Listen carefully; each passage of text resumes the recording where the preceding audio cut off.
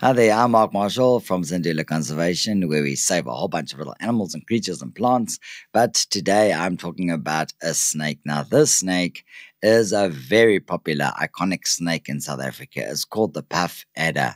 I mean, these guys are all over the place. Everybody tells you a story about a big puff adder. And those stories are true. Puff adders are everywhere. In fact, they are pretty much not only the most common venomous snake, but they are also up as the most common snake around in South Africa because these guys are all over the place. They occupy all habitats except ice cold, snowy areas or deep, cool forests. But in that forest, they'll actually live on the outskirts of the forest where it's nice and warm. Now, puff adders, everyone asks, why is this puff adder in my house? Well, that's simply because female puff adders like to sit down, relax, have a little area, and will have a very small, for example, 50-meter home range where they'll stay there all their life, basically waiting for food. Food will come, they don't need to eat a lot, and they can just chill and relax there. Now, the males are the ones that crawl around and they actually want to visit the girls, they go visit the neighbor next door, they are up and down, and they are all over. So, out of every 20 puff adders that a person comes along, you'll actually only one of them will be a female. The rest all males. Now, when you go walking in the bush, you'll actually turn around and say, "Oh wow, I had a fantastic day. I saw 3 puff adders." And then I'll giggle at you and say, "Well, there was about 40 that you actually missed because that's how many puff adders occupy a certain area." Okay, puff adders, they have a little bit, how could you say, a little bit of behavioral situation. They can actually sit curled up in a tight ball for up to 2 months in the bottom of your garden underneath some leaf litter. They'll be fast asleep, they've eaten a big meal, they don't want anyone to bug them. In fact, they are so disguised and camouflaged that dogs can't even smell them. And this puff adder is perfectly safe. You can actually accidentally stand on him and he won't even huff and puff or strike at you. Okay. The second one, which is quite dangerous, is the hunting puff adders. These snakes are lazy. They don't actually go out looking for food. They will sniff out a path that they think is great where rats and mice run past, and they'll keep themselves spring loaded, waiting for a rat to come past. And then, as soon as they see the movement, they'll strike out and grab that food. Unfortunately, that is on a trail when you're walking and all of a sudden a snake strikes out and bites you on the ankle or the foot.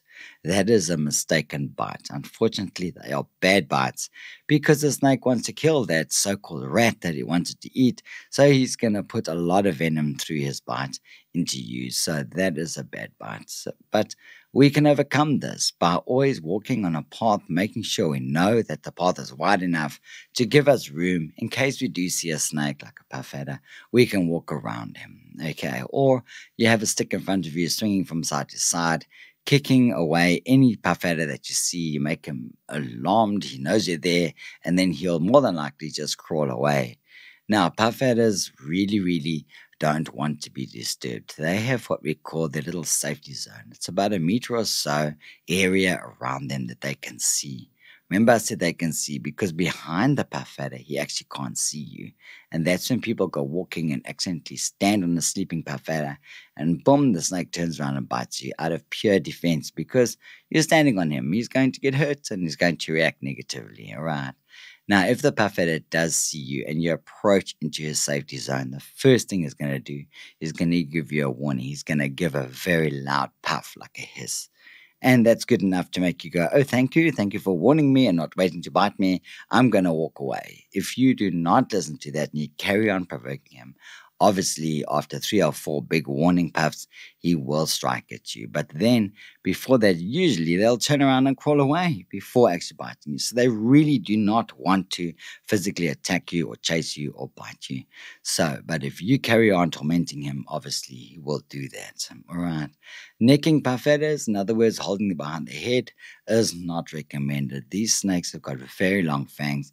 They can swing from side to side in your hand and actually bite you that way, or they can bite through their own jaw into the bottom of your hand. So don't try and do that. When handling a puff adder, a long stick, just shoo him away, he'll go his own way. Now, summertime now, we're going to get a lot of puff adders all around because they are looking to breed, to mate for the season, and the females will give birth to about 20 to 30 babies. They give birth to live babies. She does not look after them. She'll just give birth and say, "Thank you very much," and she'll just crawl off into her own thing. So watch next time you walk around, listen for those warnings. If you're walking around, you're a puff, you know it's a snake.